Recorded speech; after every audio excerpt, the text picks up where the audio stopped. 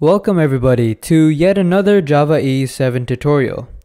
In this chapter we'll be talking about expression language, and on this ninth chapter we'll be talking about why it's the absolute best, if not the one of the best ways to access data from your Java classes to your presentation of your web application.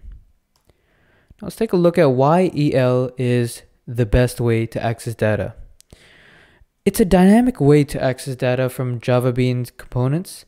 It's for reading data, for writing data, and to perform arithmetic, Boolean, and string operations.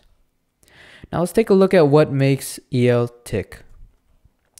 The first part is immediate evaluation.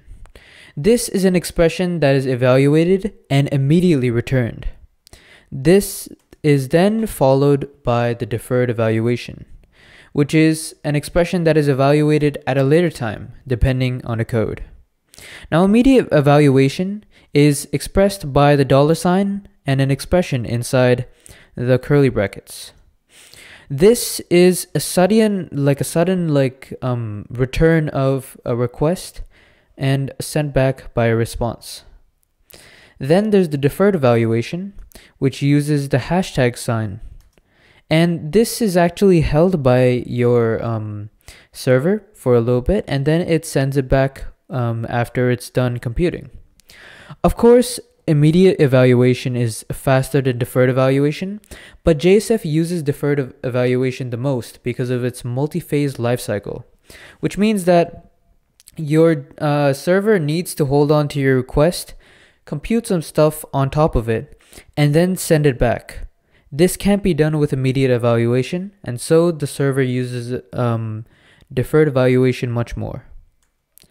So there are two ways to write expressions.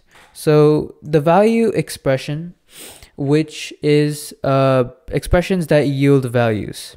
There's the I value, and then there's the R value. I values can assign a value to a target, but it does not work with immediate evaluation. What that means is that you can take a variable and you can assign a value to the target, which means that if your user inputs a variable, like a value for a variable, you can then hold on to that, and then you can use it for later on operations. Of course, you can't do that with immediate evaluation, since this is immediate evaluation is taking the response or taking the request and then sending back a response immediately, which means that you can't assign a value to a target.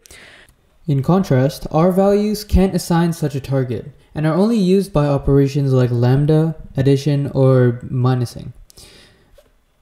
Then there's method expressions, which are basically when expression language is used to take methods instead of variables.